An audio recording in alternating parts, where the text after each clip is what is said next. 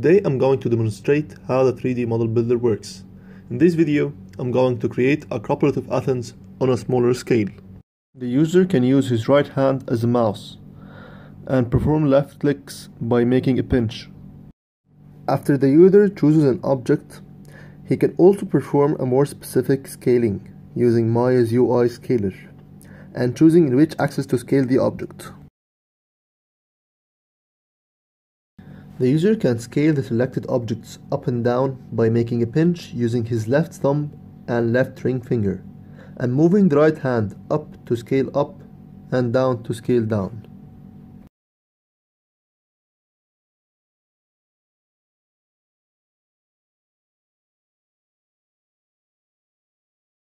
Here, the user can move the selected object by pressing the Move button from Maya's UI and then dragging the object to the needed position.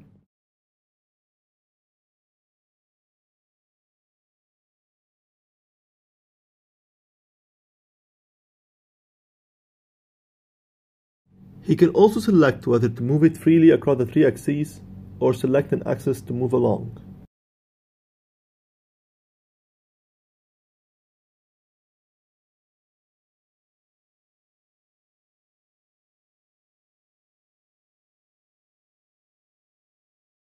Here, the user duplicates the selected object by performing a key tap with the left hand's index finger, while making sure all other left hand fingers are not extended.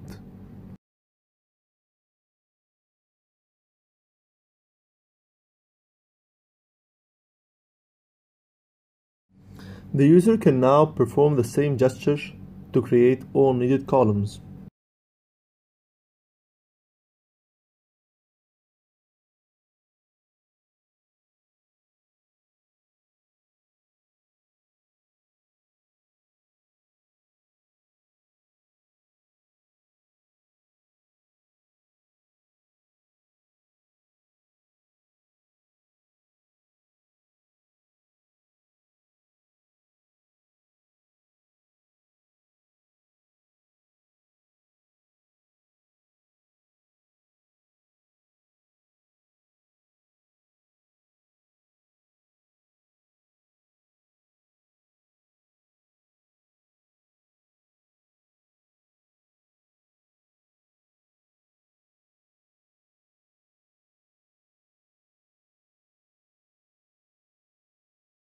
Here, the user selected all objects by holding the pinch and releasing it after having all objects in the selection area, and then moving them all together. And now, to create the ceiling with the same size as the floor, we choose the floor and perform the tap gesture to duplicate it and move it to its desired position. And to create the roof, we select a cube and then scale it to the needed shape using Maya's scaler. Now, in order to create a rooftop-like shape, we need to rotate it clockwise.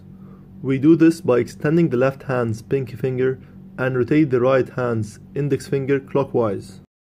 We can also rotate the selected object anti-clockwise by doing the same but rotate the index finger anti-clockwise.